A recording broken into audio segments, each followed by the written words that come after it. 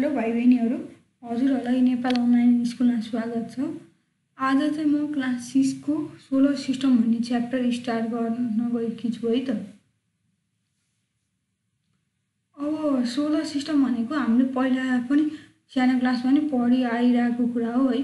Group of 8 planet हैन, जसमा चाहिँ मर्करी, भेनस, अर्थ, मार्स, जुपिटर, स्याटर्न, युरेनस र नेप्ट्युन पर्छ। त्यस्तै गरी त्यसलाई घुमिरहने त्यसको तिनीहरुको सैटेलाइट अनि अरु हेभेनली बडी जुनले चाहिँ सनलाई पनि इन्क्लुड गरेको हुन्छ, त्यसलाई चाहिँ हामीले सोलर सिस्टम भन्छौं है त। अब के हुन्छ भन्दाखेरि सबै हेभेनली बडीहरु हैन, सबै सोलर सिस्टमको मासहरु चाहिँ एउटा फिक्स अर्बिटमा घुमेको हुन्छ हैन, जो घुमेको हुन्छ अनि त्यसको बीचमा तिनीहरुको बीचमा चाहिँ सन हुन्छ है त। Earth is a planet of our solar system हैन। अनि हामी बस्ने प्लानेट त अर्थ भइहाल्यो, त्यो पनि सोलर सिस्टममा पर्छ। त्यहाँ चाहिँ अरु 8 प्लानेटहरु हुन्छ, यो भर्खर मैले भनिसके हैन। Beside 8 planets, there are other small heavenly bodies like moon, meteors, comet हैन। यिनीहरु चाहिँ के हुन्छन्, सोलर सिस्टममै परिरहेको हुन्छ। All the planets rotate about their axis and revolve around the sun. के हुन्छ भने त्यो प्लानेटहरु आफ्नै एउटा एक्सिसमा आफै पनि घुमिरहेको हुन्छ भन्नाले, अनि अर्को कुरा त्यसले सनहरुलाई पनि रिभल्भ गरेको हुन्छ हैन। एक किसिमले आफै घुमिरहेको हुन्छ, त्यो सँगै चाहिँ सनलाई पनि रिभल्भ गरेको हुन्छ है त। Even the planet don't have their own light, they appear brighter by the reflecting the light from the sun. कस्तो हुन्छ नि, यो प्लानेटहरुको आफ्नै लाइट हुन, तर के हुन्छ भन्नाले यो सनको लाइट यो प्लानेटमा गएर रिफ्लेक्ट भएको कारणले यो चाहिँ के हुन्छ, एकदम चम्किलो देखिन्छ कुनै कुनै प्लानेटहरु है त। Due to the gravitational force between the sun and the planet, they revolve around the sun, maintaining a fixed distance. Out of 8 planets, the Mercury is the nearest and Neptune is the farthest one है त। कस्तो हुन्छ भन्दाखेरि यिनीहरु planet र सनहरुको बीचको gravitational pool of अट्र्याक्सनको कारणले यिनीहरु चाहिँ revolve गरिरहेको हुन्छ है सनको वरिपरि। त्यो अनि प्लानेटहरुमा हामीलाई थाहा छ मर्करी चाहिँ सनको नजिक छ हैन, त्यस्तै नेप्ट्युन चाहिँ सनभन्दा धेरै पर छ है त। सबभन्दा पर चाहिँ नेप्ट्युन छ। अब हामी कुरा गरौँ अरु कुराहरु है त सोलर सिस्टमको बारेमा। सोलर सिस्टममा चाहिँ जुपिटर चाहिँ लार्जेस्ट प्लानेट हो, त्यस्तै गरी मर्करी चाहिँ स्मलेस्ट प्लानेट हो, भेनस चाहिँ ब्राइटेस्ट प्लानेट हो है त। अनि on the basis of closer distance from suns, 8 planets in the solar system are as follow हैन। अब डिस्टेन्स अनुसार चाहिँ अब सोलर सिस्टमको प्लानेटहरुको डिस्क्रिप्सन चाहिँ यसरी छ है त। सुरुमा मर्करीको कुरा गरौँ हामीहरु। मर्करी चाहिँ सबभन्दा सानो र सबभन्दा नजिकको प्लानेट हो, सन हेरको है त। As it lies very near to the sun, there is very hot during the daytime and very cold during the night time. यो अब सनको नजिकै भएपछि obviously धेरै चिसो अथवा धेरै तातो हुन्छ हैन। There is no atmosphere, यसमा चाहिँ कुनै किसिमको एटमोस्फियर छैन, लेयर अफ एयर चाहिँ छैन मर्करीमा है त। त्यस्तै गरी अब सेकेन्ड प्लानेट भेनसको बारेमा चाहिँ यो चाहिँ सनको सेकेन्ड नियरेस्ट प्लानेट हो है। यसको साइज चाहिँ अर्थको साइजसित सिमिलर छ अनि यो एकदम चम्किलो ब्राइटेस्ट प्लानेट हो है। अनि it can be seen in the evening time and early in the morning हैन। यसलाई चाहिँ अर्थबाट पनि इभिनिङ टाइम अथवा अर्ली मर्निङमा देख्न सकिन्छ। अब चाहिँ हामी अर्थको कुरा गरौँ है। अर्थ चाहिँ अब हामी बस्ने प्लानेट भइहाल्यो हैन। यसमा सुइटेबल इन्भाइरोमेन्ट छ हैन, एटमोस्फियर छ, वाटर छ अनि सुइटेबल टेम्परेचर छ, जसले गर्दा चाहिँ लाइफ पोसिबल भएको छ है त। अब चाहिँ हामी कुरा गरौँ मार्स हो। मार्स चाहिँ के हो भने यो चाहिँ light red planet in the sky is Mars हैन। जुन लाइट रेड प्लानेट छ त्यो चाहिँ के हो, मार्स हो है। Since water and oxygen is found in it is के अब अहिले हामीले सुनिराखौँ होइन स्पेस एक्स र नासाले होइन मार्समा एस्ट्रोनट्सहरू पठाउने कुराहरू होइन जोस यो कुराहरूले के गर्छ भने मान्छेहरू पछि मार्समा पनि गएर होइन त्यहाँ पनि कोलोनीहरू बनाएर बस्न सक्छन् भन्ने कुरा चाहिँ प्रिडिक्सन अहिलेबाट सुरु भइसकेको छ है किनभने त्यहाँ चाहिँ सुइटेबल वाटर र अक्सिजन छ है। अब मार्च पछि चाहिँ जुपिटरको पारो है। अब जुपिटर चाहिँ के हो भने largest planet in the solar system है त। अनि अहिलेसम्म चाहिँ यसको सेटेलाइट पनि सबभन्दा धेरै छ है अरू प्लानेटको कम्पेरिजनमा। अब जुपिटर पछि स्याटर्नको पालो। स्याटर्न चाहिँ के हो भने जुपिटर जत्तिकै ठुलो देखिन्छ है स्याटर्न चाहिँ। अनि यसमा चाहिँ स्याटर्नमा चाहिँ 3 electrical ring in their outer space है। स्याटर्नमा चाहिँ 3टा इलेक्ट्रिकल रिङहरू छ। युरेनसको चाहिँ के हो भने 14 times heavier then the earth होइन अर्थभन्दा चाहिँ 14 टाइम्स हेभियर छ। Very cold planet due to the maximum यो सनबाट धेरै टाढा भएकोले यो चिसो प्लानेट हो है। नेप्ट्युनको चाहिँ नेप्ट्युन is the forest planet in the two the सन है। यो चाहिँ एकदम सनबाट धेरै टाढा भएको प्लानेट हो है। अनि यसमा चाहिँ dark spot own it as big as the earth. यो नेप्ट्युन भन्ने प्लानेटमा चाहिँ ठुलो एउटा डार्क स्पट छ जुन चाहिँ अर्थ जत्तिकै बिग छ है त। यो प्लानेटहरू चाहिँ होइन एउटा इलेक्ट्रिकल अर्बिटमा घुमिरहेको हुन्छ सनको वरिपरि है। त्यस्तै गरी अर्बिट जस्तै प्लानेटहरूको आफ्नै अर्बिट हुन्छ त्यो चाहिँ एउटै प्लेनमा राइज हुन्छ कि एउटै सर्फेस यसो हेर्ने भने एउटै सर्फेसमै सबैको अर्बिट लाइज हुन्छ है। Some of them are slightly अब कुनै कुनैको अर्बिटहरू अलिकति छड्के परेको हुन्छ कुनै कुनैको होइन अलिकति कम छड्के परेको हुन्छ है। एनुअल त along with the rotation all of them have the annual motion होइन। अब त्यो रोटेसन अनुसार तिनीहरूको आफ्नै एनुअल मोसन हुन्छ है।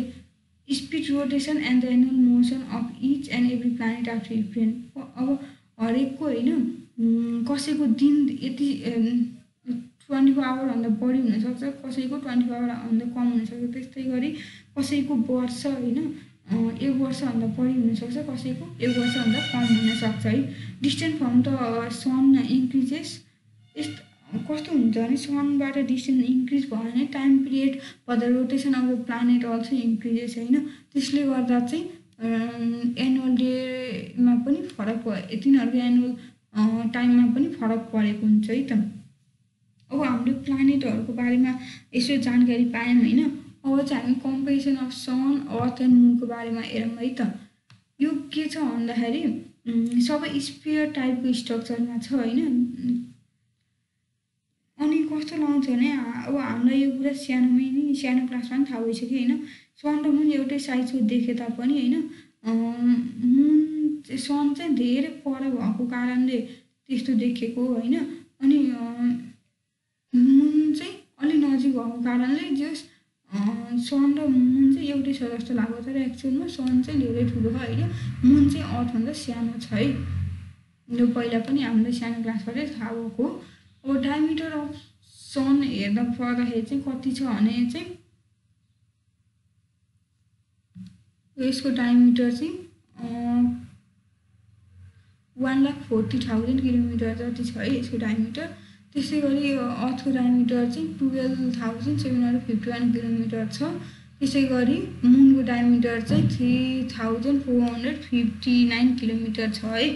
अब डायमिटर यसो हेर्दाखेरि त के देखिन्छ भने diameter of earth is about 4 times more than the moon होइन।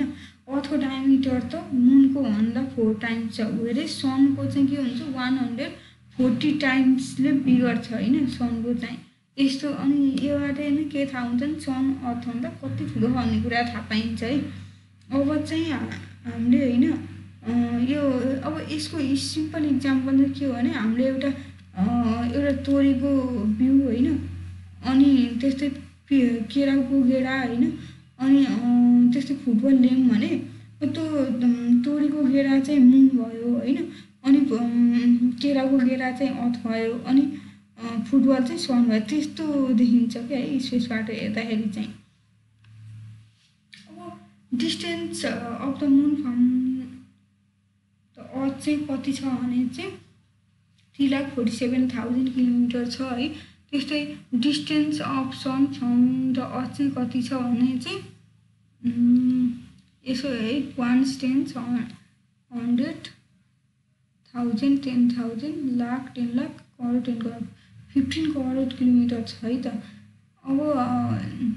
अब यहाँ पिक्चरमा पनि देखाइएको छ है सनको डिस्टेन्स सन र अर्थको डिस्टेन्स यति छ हैन, मुन यतातिर छ, यसको डिस्टेन्स यति छ भन्ने कुरा यहीँबाट देखाइएको छ है त। अब चाहिँ हामी हैन इलिप्सको बारेमा कुरा गरौँ है त। Ellipse moon रिभल्स round the earth and earth रिभल्स round the सन हैन।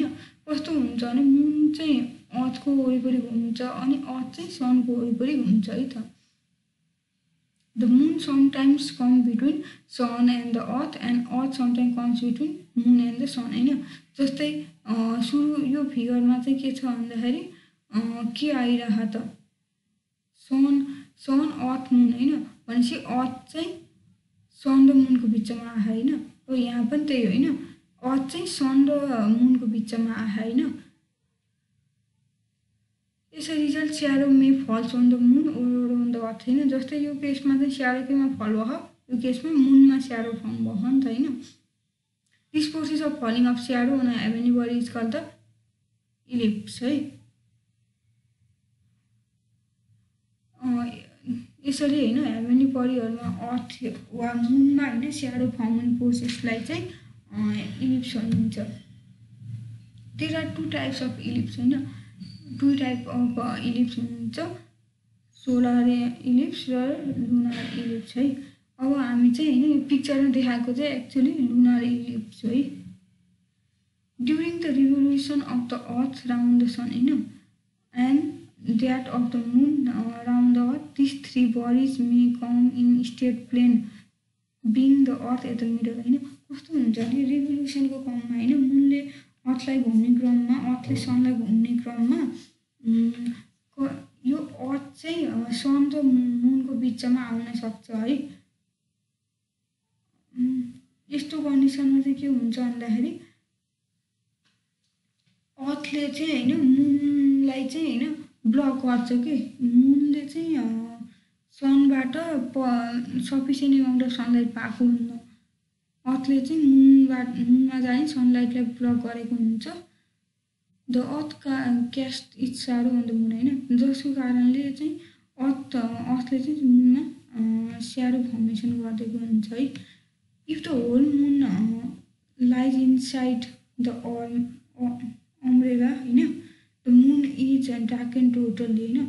यदि सबै चाहिँ होल हैन त्यो मुन सबै अम्ब्रेला सबै यो भित्र पर्यो भने, जस्तै अम्ब्रेला भनेको चाहिँ यो डार्क पार्ट भित्र पर्यो भने चाहिँ मुन चाहिँ कम्प्लिटली डार्केन हुन्छ। जस्तै यो फिगरमा चाहिँ हो, यो लास्टको चाहिँ के हो कम्प्लिटली डार्क भयो नि मुन है। This is called the total lunar ellipse है। अनि यस्तो कम्प्लिटली डार्क हुनेलाई चाहिँ टोटल लुनार इलिप्स भन्छ। If only a certain part of the moon lies inside the umbrella हैन, that part is seen dark. This type of lunar eclipse is called the partial lunar eclipse हैन। जस्तै अलिकति मात्र part चाहिँ यो भित्र पऱ्यो हैन, यो अर्थले स्याडो फर्म गर्ने रेन्ज भित्र पऱ्यो भने चाहिँ यसलाई चाहिँ के भनिन्छ भने पार्शियल लुनार इक्लिप्स भन्छ। जसको चाहिँ यो पनि पार्शियल हो हैन, यो पनि पार्शियल हो, यो पनि पार्शियल हो है। यिनीहरू चाहिँ एक्चुअली पार्शियल लुनार इक्लिप्स हो सुरुको फेज, अनि यो लास्टको चाहिँ फुल लुनार इक्लिप्स भनिन्छ है त। अब हामी कुरा गरौँ सोलर इक्लिप्सको है। During the revolution of the earth round the sun or revolution of the moon around the earth, the three heavenly bodies may come in the straight plane being the moon at the center हैन। यो solar इक्लिप्समा चाहिँ के हुन्छ, मुन चाहिँ बिचमा आउँछ के। मुन चाहिँ अर्थ र सनको बिचमा आउँछ है। In this condition moon caste is shadow on the earth होइन। अनि यो बिचमा आउँछ होइन। अनि मुनले चाहिँ अर्थमा चाहिँ आफ्नो स्याडो कास्ट गरेको हुन्छ है। Since the moon is smaller than the earth, it can't block whole earth by casting its shadow होइन। के हुन्छ भने यो सानो साइजमा हुन्छ नि त, त्यही भएर सबै अर्थलाई चाहिँ होइन आफ्नो स्याडोले उस छेक्न सक्दैन होइन। बोथ टाइप अफ स्याडो फल on the surface of the earth at the same time होइन। अनि त्यही भएर दुई टाइप अफ स्याडो चाहिँ खसिरहेको हुन्छ होइन अर्थमा। If an observer is in umbra region, he or she observe total solar eclipse है। यदि चाहिँ पर्सन होइन, यदि यो रिजनमा होइन, यो डार्क पार्ट अफ रिजनमा छ भने होइन, यो एकदम डार्क पार्ट अफ रिजनमा छ भने चाहिँ उसले चाहिँ टोटल सोलर इक्लिप्स फर्म गर्छ, जुन चाहिँ एक्ज्याक्टली लाइक दिस हुन्छ होइन। यो फिगरमा छ नि हो यस्तै हुन्छ है। यदि चाहिँ होइन,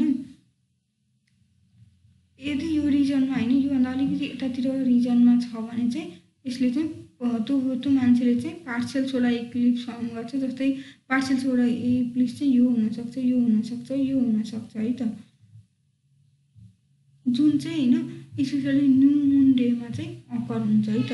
each new moon and full moon day there is a condition of being the sun earth and moon on the same state line होइन। न्यू मुन और फुल मुन डेको बेला चाहिँ अर्थ सन र मुन चाहिँ एउटै स्टेट लाइनमा हुनसक्छ है। During the orbital, since the orbital plain of the earth and the moon are tilted by certain angle, Eclipse does not occur own. के हुन्छ भने यिनीहरूको अब टिल्टेड हुन्छ नि त, यिनीहरूको अर्बिटल प्लेनमै यिनीहरू टिल्टेड हुन्छ। त्यही भएर त्यो टिल्टेड एङ्गलले गर्दाखेरि चाहिँ हरेक न्यू मुन और फुल मुनमा चाहिँ इक्लिप्स फर्म हुँदैन कि है। यो कुरा चाहिँ ध्यान राख्नुपर्छ कि यिनीहरूको अर्बिटल प्लेन चाहिँ के हुन्छ, अलिकति टिल्ट हुन्छ सर्टेन एङ्गलले होइन। त्यसले गर्दा चाहिँ होइन हरेक न्यू मुन र फुल मुनमा चाहिँ त्यो सोलर और लुनर इक्लिप्स हुन सक्दैन है त। ल भाइ बहिनीहरू, यो सोलर सिस्टमको बारेमा चाहिँ यति हो होइन। हजुरहरूलाई चाहिँ केही डाउट भने चाहिँ मलाई